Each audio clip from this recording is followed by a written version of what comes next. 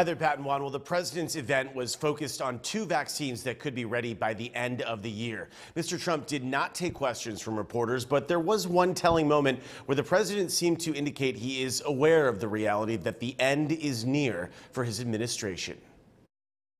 Thank you very much. Thank you.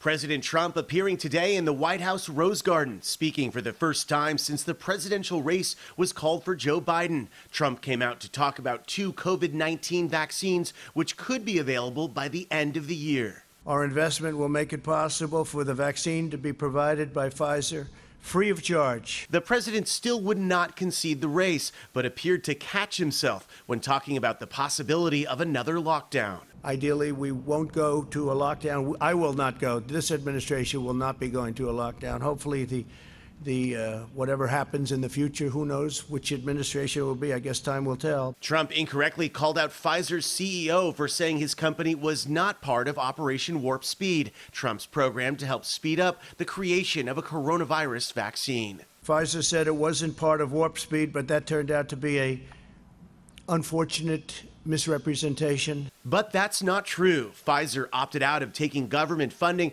for research and development of their vaccine, but they did make a large-scale production and delivery deal with key U.S. government agencies. As the press conference ended, Trump left without taking questions. Reporters shouted at him as he walked away. The White House continues to block the official transition to President-elect Joe Biden, which means Biden's team does not have access to government agencies or experts to coordinate its COVID response. At this pivotal time, and as we've seen this week, thousands of Americans have lost their lives to COVID.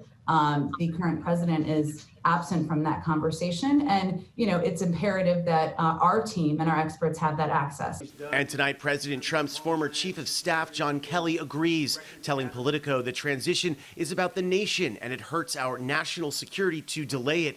With Biden now winning Georgia and Arizona today, Trump's lawyers dropped their lawsuit in Arizona, admitting it would not change enough votes to matter. But even with the Trump campaign's legal efforts failing in several states, the president's top aides continue to cling to an alternate reality. President Trump believes he will be President Trump, have a second term. Yet the president is showing little interest in actual governing. He's been silent on the explosion of COVID cases, not mention the tropical storm that battered Florida and the Southeast, and said nothing about 5 American service members killed in a helicopter crash in Egypt's Sinai Peninsula yesterday. He has continued tonight to send a flurry of false and misleading tweets claiming to have won states that he has lost. The White House released a statement saying any suggestion that the president has given up on governing is false.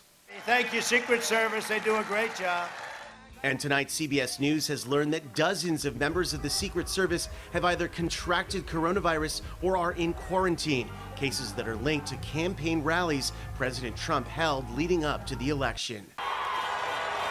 Meanwhile, President-elect Biden spent the day at his Delaware beach house, meeting with transition advisors, taking what sources call his notoriously deliberative approach as he considers potential cabinet nominees, even as they wait for President Trump to concede and allow the official transition process to begin. We're not interested in having a food fight with the GSA administrator or anyone, really.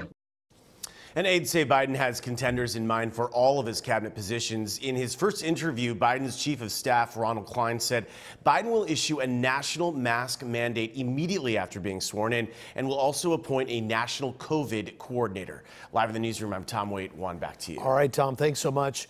We have a key election alert tonight as well. Republicans have picked up another